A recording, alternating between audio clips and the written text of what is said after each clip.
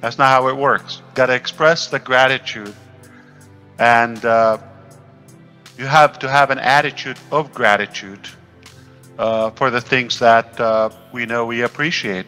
It's the thankfulness of the valuable things. So this is why it's important for me to come here, express my gratitude, not just, yeah, you know, you should know.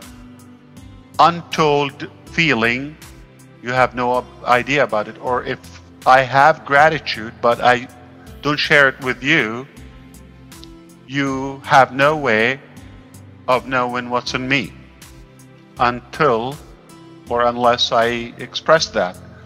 So I appreciate the topic. I think it's good because it's a mindset, it's a behavior. Showing gratitude and expressing gratitude similar, but to show gratitude is also the reflection on the impact. So yeah, you express your gratitude toward the opportunity, toward the impact, toward the value of OnPassive, but at the same time you want to show that. And how do you show that? Behavioral action, by using the value and spreading that and blessing the rest of us who don't know about this. Being loyal, committed, and show respect to those who are working hard and put in the effort, regardless in which capacity.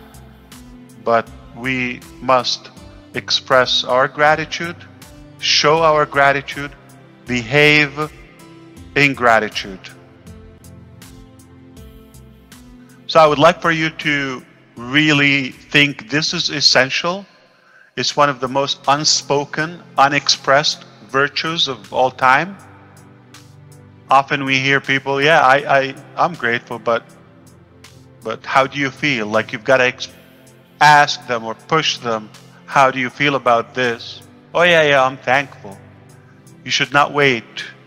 If you wait for somebody to tell you how do you feel or is this good for you, it's a bit late.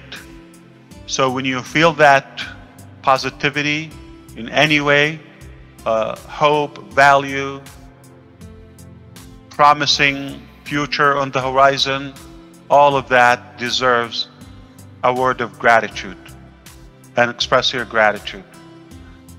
So I would like for you to carry on with this attitude of gratitude as we go, not just now.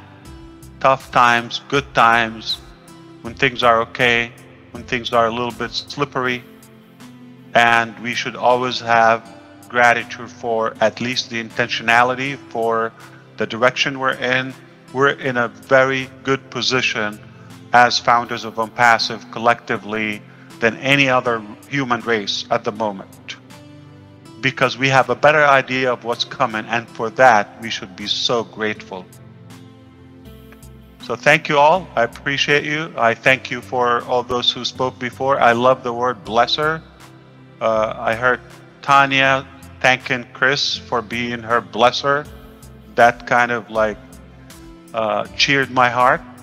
I see my brother Rob is here, and others want to speak, but also thank you for Rob Lynn's show, all of your commitment, and those who will come tomorrow, and so on.